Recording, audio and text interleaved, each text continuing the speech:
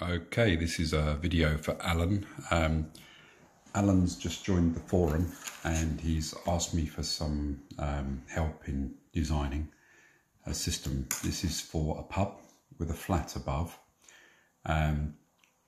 There's constant complaints from the pub about underheating, and we're not quite sure whether it's a problem with the emitters or the boilers. Currently there's 2 boilers installed which we suspect are around 30 kilowatts each, and it's failing to heat the pub, which could, as I say, be a problem with emitters. So we're not quite sure what the heat loss is yet. We're going to get heating engineer software to calculate the heat loss for the building, and that will allow us to establish our boiler sizing. So this is a provisional design based on the idea that the heat load might exceed 35 kilowatts. One of the things I like to do in my domestic designs, or sorry, even in the bigger designs over 35 kilowatts, is to stick with domestic boilers.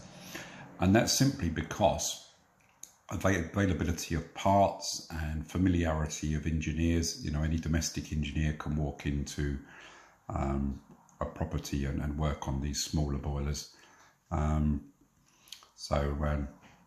If it becomes a commercial boiler, then obviously that's going to put off the amount of people who can come to work on the system.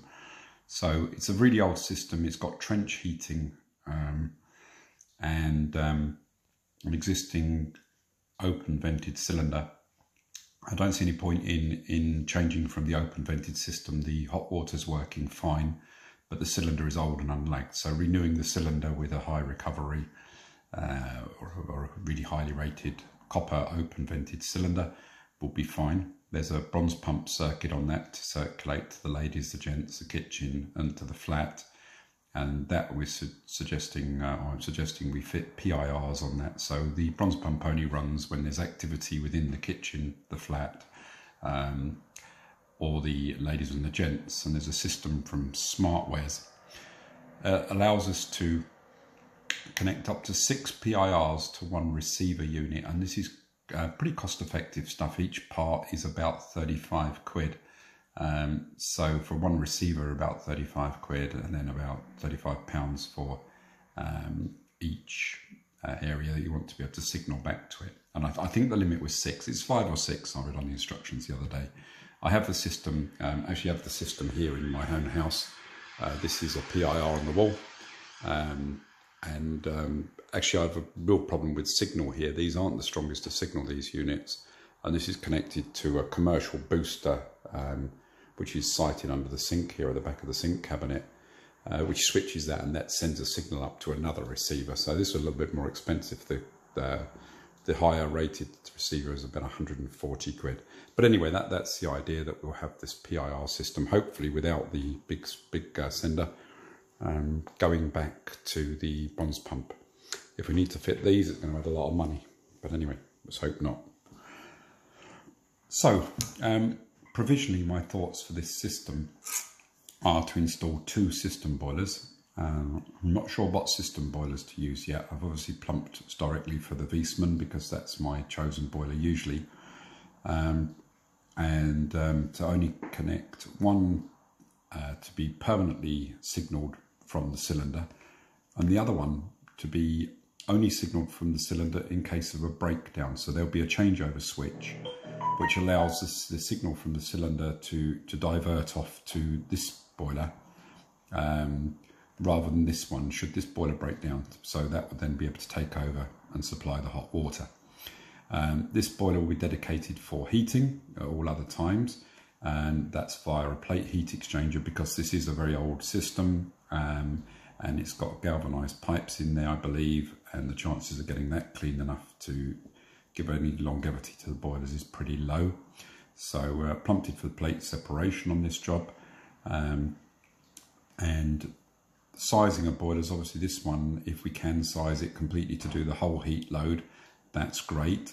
This boiler could pretty much be dedicated only to the hot water at that point, and could be plumbed in to fire off of the heating if required at any time on another changeover switch, or if the heat load is above the domestic range, For the pub, this one can be permanently connected in to supplement this.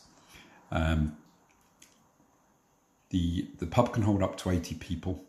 They could be washing hands, there could be the kitchen operating, and people in the flat could want hot water, and that's why I want this separate boiler. Originally I thought about using just one, because I don't think the heat loss will be over 35 kilowatts. But then it occurred to me that really we need a boiler just for the hot water. So it makes sense to utilise these two in such a way that if one goes down, it can do the job of both. And if both are working, one is dedicated to the hot water. And you could do a switch over. We could just switch these switches now and again. And that would allow the other boiler to swap roles, for one to do the one that normally does the hot water to switch to the heating. Just to get even wear and tear on the boilers if necessary. Basically to run off of zone valves. I'm not suggesting we use weather comp on this, suggesting to go for TPI. And that's simply because the pub's going to require very rapid heat up when it starts to work. They're not going to want to run the heating in the off periods. It's a bigger building. And also there's going to be doors opening, closing, all sorts of stuff going on in the pub. And then there's going to be high occupation. So this needs to have feedback, internal reference feedback, and it needs high temperature to be responsive. So forget weather comp for this design, in my opinion. We're going to use some standard zone valves.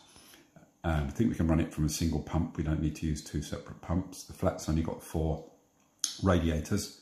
And as I say, I think the pump's going to be under 35 kilowatts. Some kind of return filter there to give us some protection from our plate. 2 filling loops, additional expansion vessel PRV. So fairly straightforward, fairly simple. A little bit of jiggery pokery with the controls, adding these 2 switches over in the PIRs. And whatever the current Honeywell control is that replaces the old CM927, my old favourite TPI control, could go on these 2 circuits here. I don't do a lot of smart controls. I'm not sure if there's any advantage to using any smart controls on this system. I know Alec Morrow is a big fan of Tado, but I would be interested in some feedback whether anyone thinks that I should be using some other control other than just a standard TPI stat. And let me know your opinions on that. That would be very useful. And also Alan is on the forum, so I guess he could listen in and get some tips as well on this design. Also, if there's any other things here you can see that might need modification, or any other ideas or any other theories, please put them up, and so we can consider them all. We want to come up with the best design for this pub. It's a friend of Alan's that owns the pub, and she wants a good job. So I look forward to your comments. I will be posting this on YouTube, so if you are watching this on YouTube and you're interested, please comment there also, and please like my video, and if you wouldn't mind subscribing, that would help too. Thank you very much.